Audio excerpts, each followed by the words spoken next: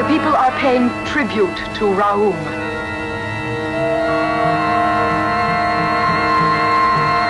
Raum will keep us young forever. The leaf can heal all. And its essence, mixed with the blood of a young girl in her prime, can produce an elixir, a potion that gives eternal life to the chosen. Raum chooses the superior ones. The others must return to the earth to be born again.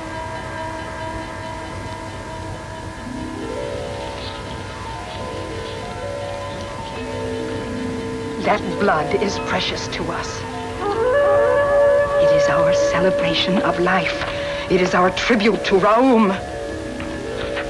It has been written that one would come and lead us to a new way.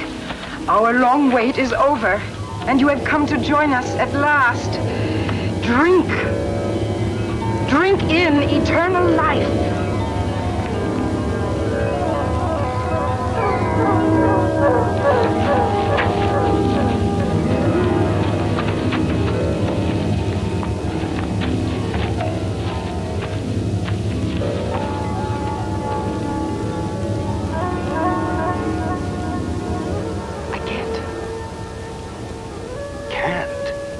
You are not prepared? I don't wish to offend. I didn't ask to be brought here. I can't. The choice is not yours. You have been offered youth and beauty forever. All your needs will be taken care of here. People have sold their souls to the devil for less than that.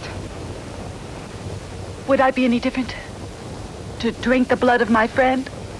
To sap away her life so that I might live? Raum chooses. It is an honor for all to serve. It's madness, it's insane. And what do you do with the chosen? With those honored few when you're finished with them? When there isn't a drop of blood left in them? You speak of matters you know nothing about. However, it may be good for you to see what does happen to those who are not chosen.